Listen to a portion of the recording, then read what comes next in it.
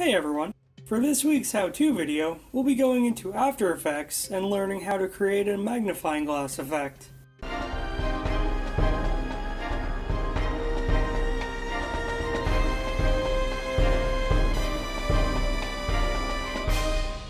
To make a magnifying glass, first we'll be going into the part that acts like the actual glass. You can add that effect by going up to the Effect menu, moving down to Distort under that, and picking Magnify in the menu that opens up. You can add this effect to any layer and make the content of said layer larger. You can also put it onto an adjustment layer, which will let you enlarge all the visible content in a comp. Whichever you do, with the Magnify added to a layer, you'll have a few things you can change up, and most of them are exactly what they sound like. Starting at the very top, we have the Shape setting.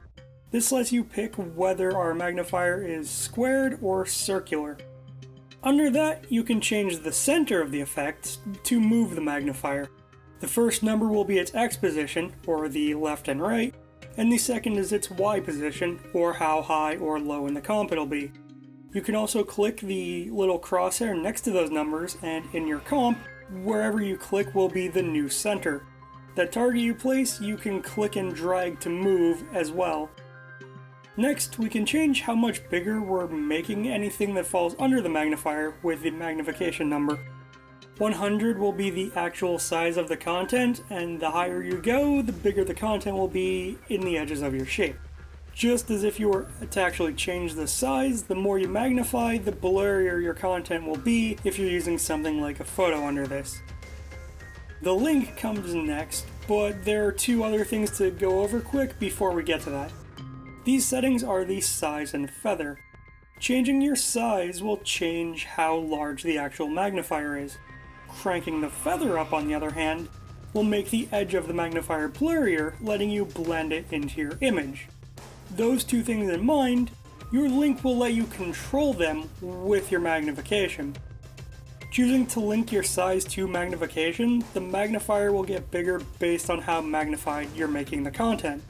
And if you change it to link size and feather to magnification, the size and edges will be controlled by the magnification and will get slightly blurrier the higher the magnification goes.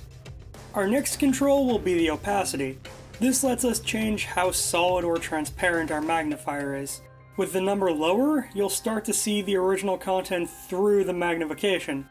Then there are the scaling options. By default, this is set to standard, which keeps things sharp, but will get pixelated at higher values. If you want to keep the detail at larger sizes, you might want soft instead, which is made for bigger magnifications, and scatter will create noise as you get more magnified. Next up, we have our blending modes. This is a menu that will let us change how the magnified content interacts with whatever's under it, the same as with any other program that has these. The one difference here is that you also have an option for the None blending mode. This will change it so only the content in your magnifier is visible, blocking everything else out like a mask. For our last setting, we have the Resize Layer toggle.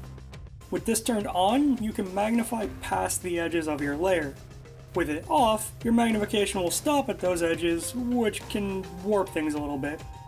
And now that we've gone into all of that, let's make a magnifying glass animation. For the first step, we'll also need our handle. The quickest way to do this would be to place a photo of a magnifying glass over the glass adjustment layer as a PNG so there's no background. If your PNG has the actual glass in it, you can remove it by going up to the Shape tool and picking the one that matches your glass, or pressing Q a few times. Then, click and drag on your layer until the shape covers your glass. You can then go down and unroll Mask 1 that was just made and click Invert. The glass will now be gone.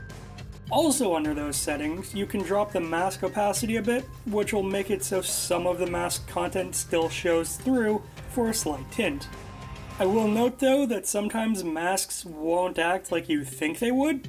If, as was the case with me here, your handle was fading out, you might need to duplicate your handle layer, invert the mask on that, and drop the opacity on that instead.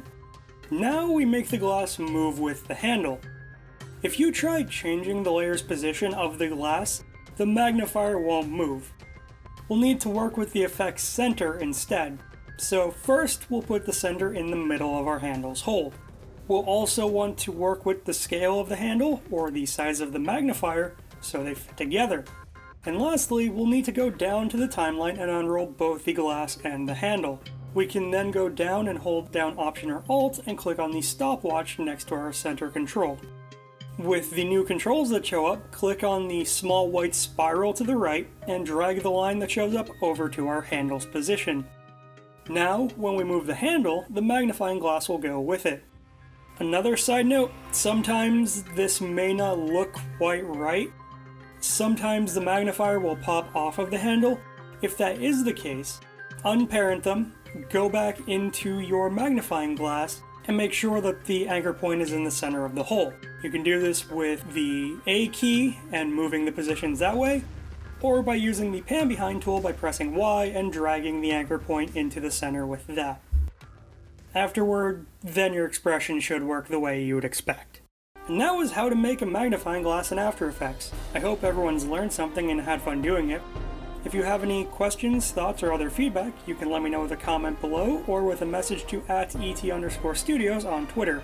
You can also like this video and share it around. I'd appreciate the help getting the word out. And I'm planning to be back here every Friday, so be sure to subscribe for more awesome content. Have a great day, everyone.